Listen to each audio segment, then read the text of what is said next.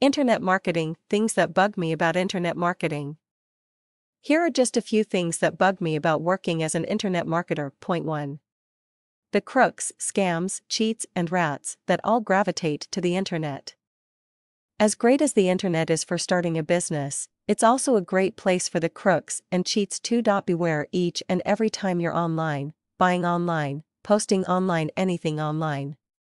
To really protect myself, I use Microsoft's protection software for my computer and never ever use my real name, address, etc. Online. I think a big percentage of the protection software are nothing but scams anyway. That's why I use Microsoft. You can have whatever opinion you want about Bill Gates and Microsoft. I don't think they're cheats. Come up with different names so no one can track your activities. Point 2. I hate the people, and hate is an understatement, who write the instructions for technical type stuff.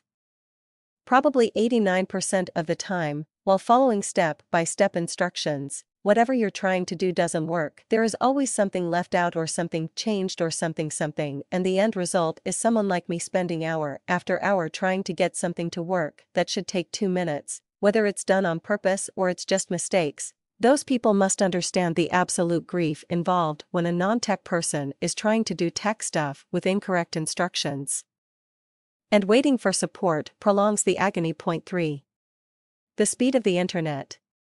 I spend hundreds per month for DSL, cable, wireless, and they all suck one way or another throughout the day.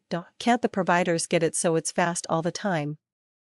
Sometimes it's awesome, like a racetrack, but most of the time I'm sitting here banging on the desk screaming, "Can't you get it right? I'm on the tee in 20 minutes and I want to hit balls first." If the people covered in number 1, 2, or 3 worked for me, I would fire them in a New York second.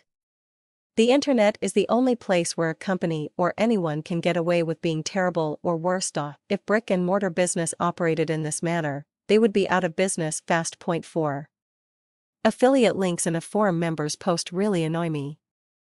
Newbies, how can you possibly believe anything you read or the help you get from people with affiliate links in their signature? Affiliate links are for making money. Anything anyone recommends is under suspect as far as I'm concerned. I'm on everyone's list and continue to be amazed at the literally junk recommended as something worth while by self-proclaimed gurus of internet marketing.